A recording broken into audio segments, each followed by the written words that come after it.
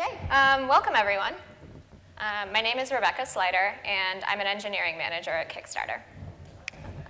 Before joining Kickstarter, I was a consultant, which meant that I traveled to clients of all shapes and sizes to talk about software development practices. Because of that, I've grown to care a lot about tooling and practices that help teams deliver better code more efficiently. Over the last few years in particular, I've come to appreciate simple code that can be understood and extended by my teammates. In a nutshell, to me, development should be as simple as possible. I try to stay away from writing clever code, and a lot of my time is actually spent thinking about the best possible way to communicate an idea, domain, or tool across the development team. Which brings me to the point of my talk. This is a tale of two feature flags. Specifically, what happens when a team implements a bunch of features, puts them behind flags, and ships them? Today, we'll be thinking about what makes a flag successful and comparing it to other feature flagging strategies that haven't worked out so well. So let's talk feature flags. This is the opening of the book, A Tale of Two Cities, and I think it really nicely frames what I'm going to talk about today. Software development, in many senses, has never been so good. Over the last few years in particular, we've developed languages, patterns, and release strategies that abstract away a ton of the grunt work and lets us focus on the good stuff. It really is the best of times. On the other hand, though, all of these conventions, patterns, languages, what have you, they can be misused. In the wrong hands, the best of times really just means that we can release terrible code faster than ever. And feature flags really exemplify both the best and worst of software development. They're designed to make our lives easier, but often they do anything but. But I'm getting ahead of myself. Let's focus on the good things for a moment. What exactly is a feature flag, and why are they so powerful? Well, features start off with an idea, right? Everyone's ready to go, jazzed up to build something great and deliver value to real live users. But then they're hit with a couple of really hard truths.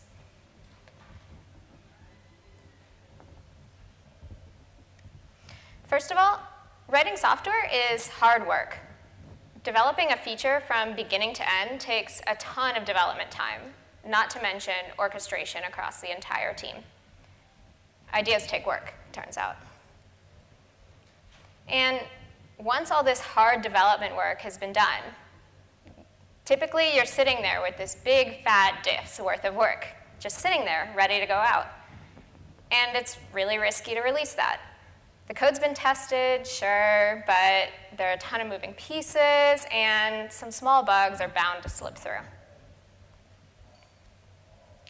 And in thinking critically about this sort of big bang release, you're probably familiar with the type where all of a sudden you ship a ton of code, flip the lights on, and everything looks totally different. You realize that you're not sure how this feature is going to perform with those real live users. What would be ideal would be to test your idea on a small subset of users and see how they react to it. This is difficult to do, though, with a gigantic monolithic release. And finally, going back to an earlier point, there are a ton of moving pieces in what you've built. Beyond the things that you yourself or your teammates have implemented, perhaps you're relying on a totally new data store or a third-party API. The point is, releasing this all at once is risky, especially when you're not sure how your dependencies are going to scale. And you can communicate this to the business all you want, right? They can have all the grand ideas they want, and you get to be the killjoy.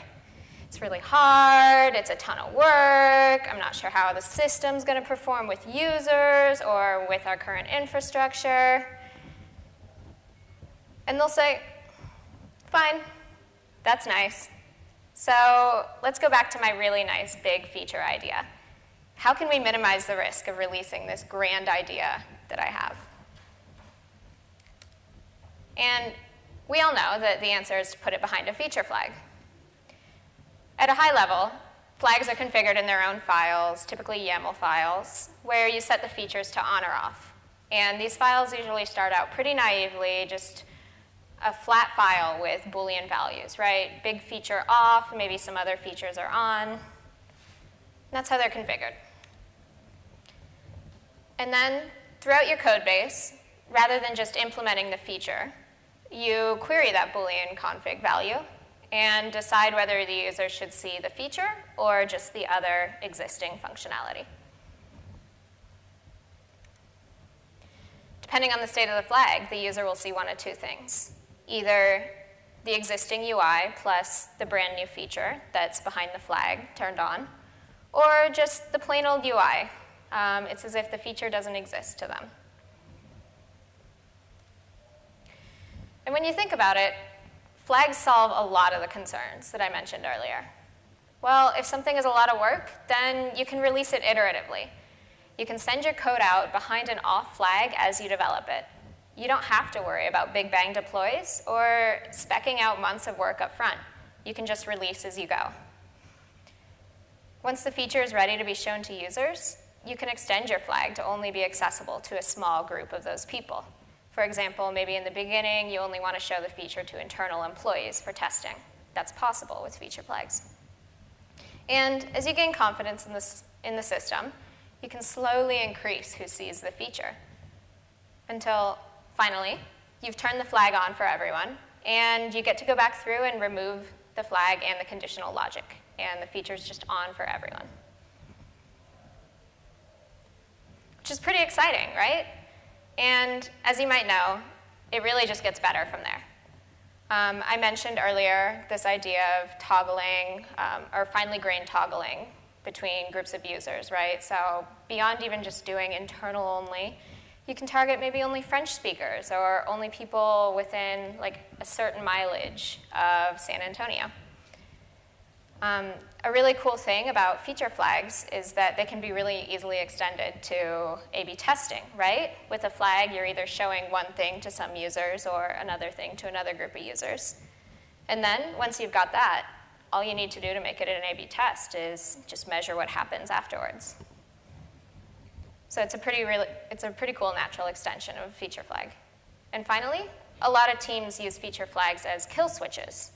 So when a part of their system fails or a feature isn't performing as they expected, they're able to just turn off that part of the system without taking the rest of the application down.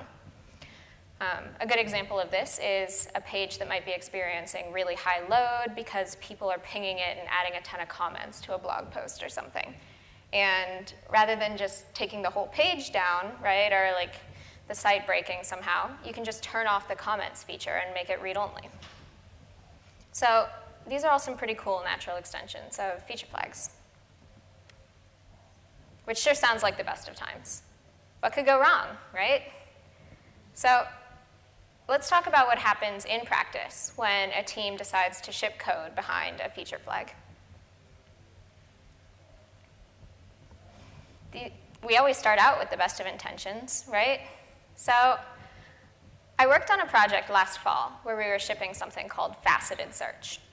It was for a retail client, and the search results would come from different sources. Each source was considered a facet. These sources were independent services, and the client didn't have a ton of confidence in the performance of these services. So we decided to put our feature behind a feature flag. And that's how we started. A feature with enough ambiguity and dependencies to warrant putting it behind a flag for testing purposes. All was well. Or at least, all was well until the inevitable scope change came up. The external dependency wasn't ready, and we needed to move on to the next facet. And unfortunately, that facet needed to be behind a totally separate feature flag so that we could deploy the features completely independently of each other. And that's how our tidy, well-defined feature flag became two feature flags. In theory, this doesn't sound so bad. Two facets, one flag each. Toggling one facet or feature on or off would be totally independent of the other.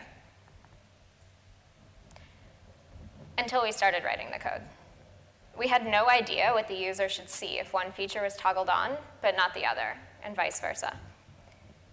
These flags, which were seemingly independent, were actually really tightly coupled to each other, just by virtue of them being associated with the same broader feature, search.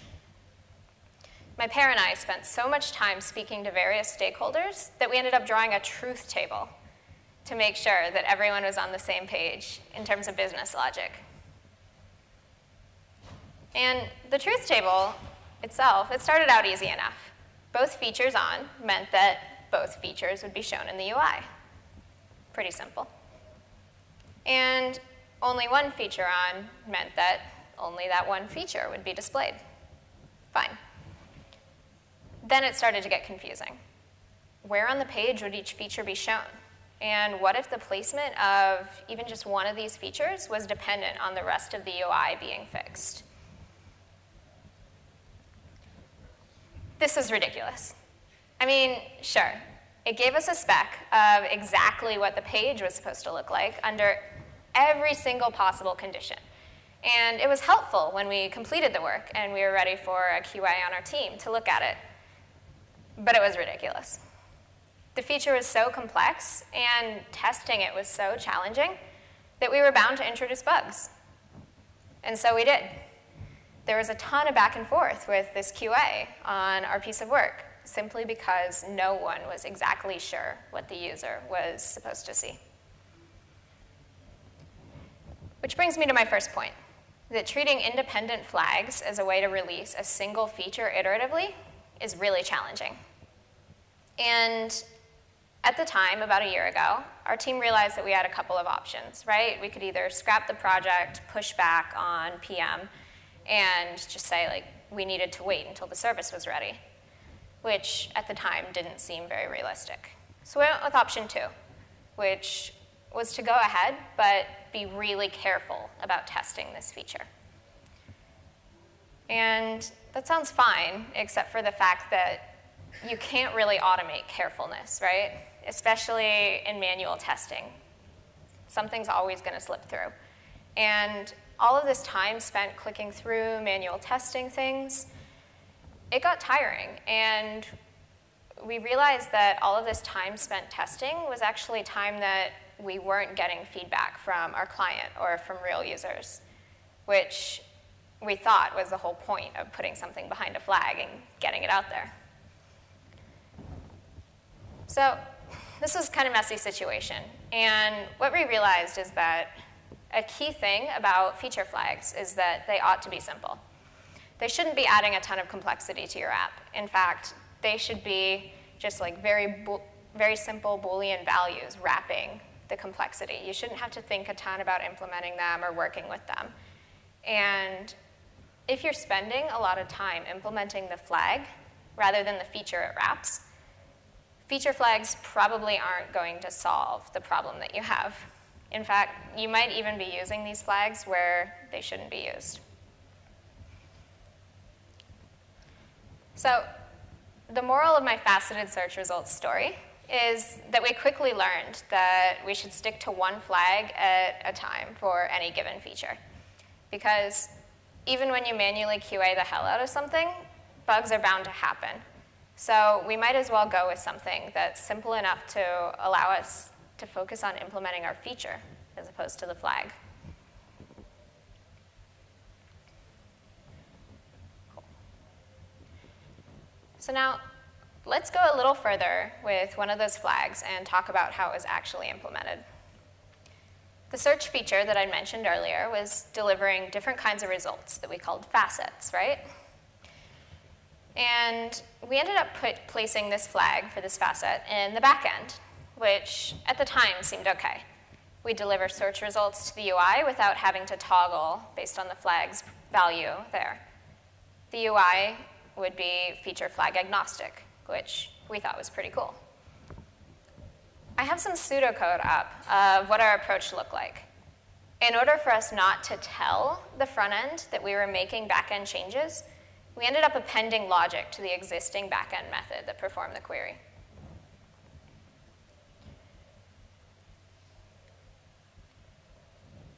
And that was fine in the short term. It was temporary code anyway, right? Over time, however, these flags started spreading throughout the code base. As other teams implemented other features, we realized that each team had a totally different implementation strategy. And for us, with our backend strategy, unit testing was particularly difficult. We had to tell each test about the state of our flag. These flags were temporary, which meant that we spent a ton of time writing what were supposed to be small, isolated tests.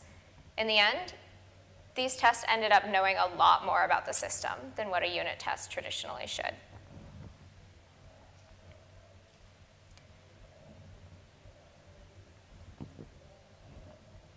My GIF doesn't work. It's sad. So removing toggles was really hard with this strategy. We had to go back and update backend code once again after the toggle was dialed up to 100%. This meant that we spent a lot more time cleaning up the code because both the logic and those unit tests that I mentioned were coupled to the flag concept. And the worst part about this was that we were breaking tests as we went back through and removed the flag, right? Because all of our unit tests had to know about the flag state. So this wasn't actually just a very simple refactoring because we weren't in a state where all of our tests were giving us any confidence. In fact, what we were doing in removing that flag was more like feature development, which just meant more opportunity for bugs and errors and more necessity for additional testing. Removing a flag had become really time-intensive for our team. And this was the absolute best case, wherein a team takes the time afterwards to clean up the flag once it's ready. Often, engineers move on to a new feature before having the opportunity to remove the flag. It's saved for later. The team becomes scared to remove it, as it probably flags some critical piece of functionality. There's the GIF. So this is how flags that were intended to be temporary become immortalized as kill switch flags. The team doesn't really know how to clean it up, or maybe just figures that such an important part of the code base that's placed behind a flag of this gravity deserves this kind of finely grained control. What's terrible about this is that the code wasn't necessarily written in such a way that it should stick around forever. It's just needless complexity, conditional statements, config values that exist in your code base forever. It's additional mental cycles that a developer needs to spend every time they pull up a file touching the flag. This isn't to say, though, that all kill switches are always bad. Sometimes they work really well. Stack Overflow, for example, uses a kill switch to disable posting questions and answers when they're undergoing maintenance. These kill switches can come in really handy, which we'll go into a little more later. But what's important to note is that this kill switch was architected to stick around permanently. It's a whole different beast from a more temporary feature flag.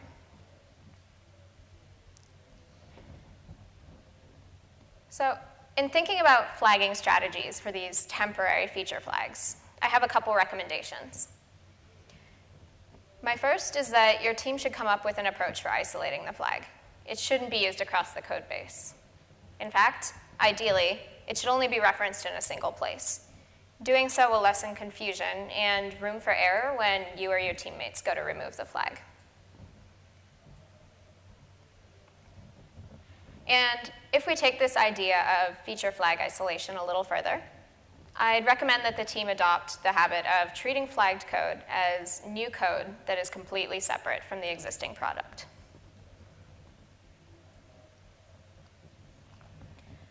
Again, this encourages ease of removal. Beyond that, it clarifies exactly what a feature flag is supposed to do and precisely what the state of the product will be once the flag is ripped out. In the chance your team decides not to release the feature to everyone, it will be obvious exactly what will need to be removed. There will be less wrestling with the code in that case, and less wrestling means decreased chance of cruft or bugs creeping in.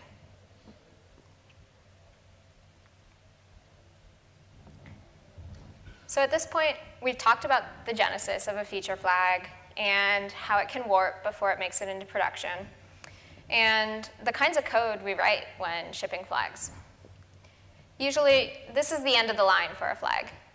We ship a feature, turn the flag on, and we're done. Oftentimes, we forget about the flag, or the person who wrote it changes projects, or maybe leaves the company entirely. Sometimes, we tell ourselves that we'll just leave it in there for some period of time, just to ensure that the feature it's wrapping performs correctly. We'll come back to it later. It's not a big deal. Most code bases end up with a config file thousands of lines long, denoting flags that have long outlived their utility. This is gross. These flags, left unattended, represent mental energy that the team has to spend every time they touch a file dealing with the flag. They're maintenance overhead. So, sure, these flags are technical debt. But beyond technical debt, these flags are risky. They're configuration and potentially code that was engineered to be a temporary thing. They probably haven't been tested in the way that other code has, and they probably aren't understood by the current team members. A while back, a financial services organization called Knight Capital developed a tool called PowerPeg that was built to mimic changes in stock prices in order to test their trading algorithms, so that this code didn't actually run on the real stock market. They placed it behind a feature flag and eventually turned it off in all environments. It was turned off for 8 years, which kind of makes sense, right? You write something risky, the maintainers leave, it gets turned off. No one wants to remove it years later, so instead they just end up building stuff around it. They don't want to touch it, it's not theirs, they don't know how it works. Makes sense. Years later, another team in a whole different part of Knight wrote some code, threw a feature flag on it, and shipped the code. What they didn't realize was that their flag had the same name as the flag that kept PowerPeg turned off.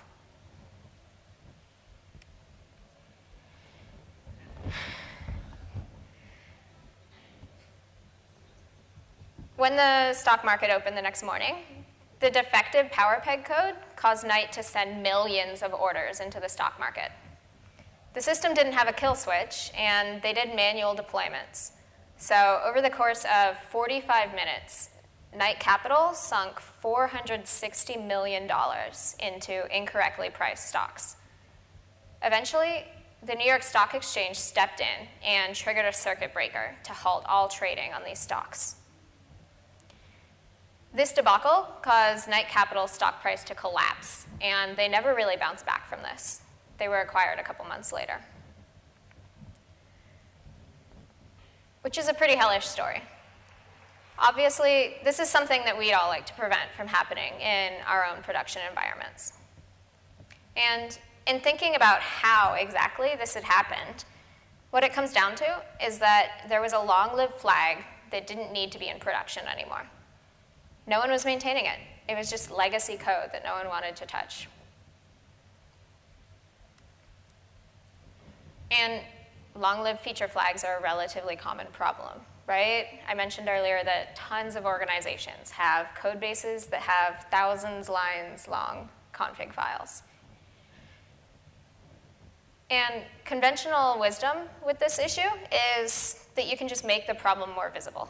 The thinking is that visibility equates to empathy, which eventually means more buy-in across the organization for time or people to solve the problem. In this case, go in and remove the flags. So typically, folks will try to slap this kind of thing on a dashboard. And sometimes it'll even be put on a screen around the office for the whole team to look at. And this is fine. It's a good first step, but to me, it lacks agency. Everyone can see that you have an old flag, but if it's been sitting around in the code for a while, chances are that that's not going to come as a surprise to anyone on your team, right? They're pulling up the code base every day and looking at those flags. It's more likely that most folks just probably don't want to remove it for whatever reason.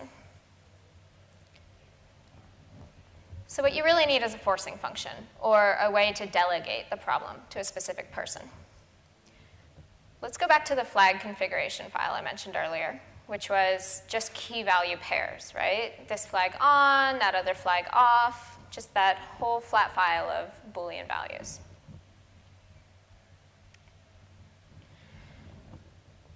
The solution that we came to at Kickstarter was to implement additional fields for each feature flag. In addition to on or off, we added a deadline field, which specified exactly when that flag should be removed. And we also added a maintainer field, which delegated exactly who was responsible for the flag's eventual removal.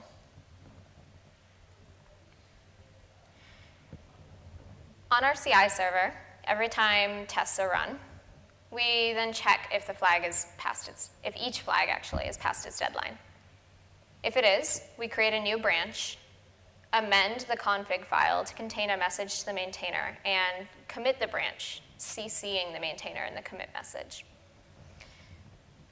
We use the GitHub flow really heavily at Kickstarter, which means that the maintainer soon gets an email that she was CC'd on a commit. And, mistakes happen. Maybe the maintainer's on vacation, or maybe she's left the project or the organization. Maybe this branching thing doesn't always work. So in that case, our CI server, if the branch exists and has been around for a while, which in our case is more than 2 days, we commit again. And instead of CCing the maintainer, we escalate it and CC the entire team. And this works for us, but this strategy is admittedly pretty Kickstarter specific, right? I'm talking about our CI server, our GitHub workflow, all that. But I think that the approach of identifying a maintainer and a deadline can take a lot of different shapes depending on your individual code base and your team culture. So beyond a dashboard or visualization, my recommendation for teams trying to avoid long-lived feature flags is to define a lifespan for each flag. The flag and its cleanup should be delegated to an individual or team in order to ensure its removal.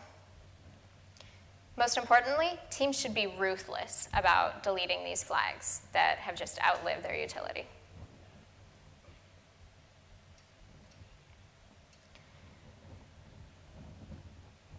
I think we can all agree that feature flags introduce complexity and overhead into a code base with the end goal of getting something out faster.